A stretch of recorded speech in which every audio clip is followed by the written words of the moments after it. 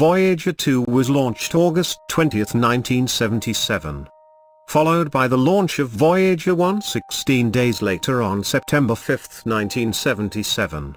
Both spacecrafts visited Jupiter and Saturn, with Voyager 2 continuing its journey to Uranus and Neptune. Voyager 1 is the most distant human-made object, about 11 billion miles, 18 billion kilometers, away from the Sun.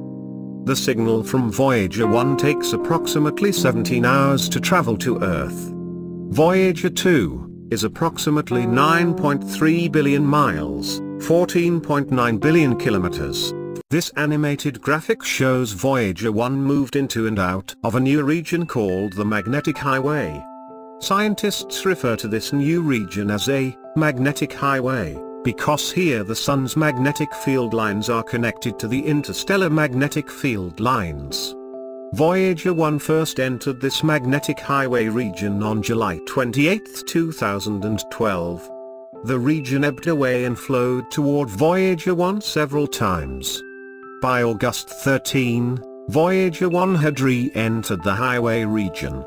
Voyager 1 left the region again on August 20. Re-entered the new region for good on August 25.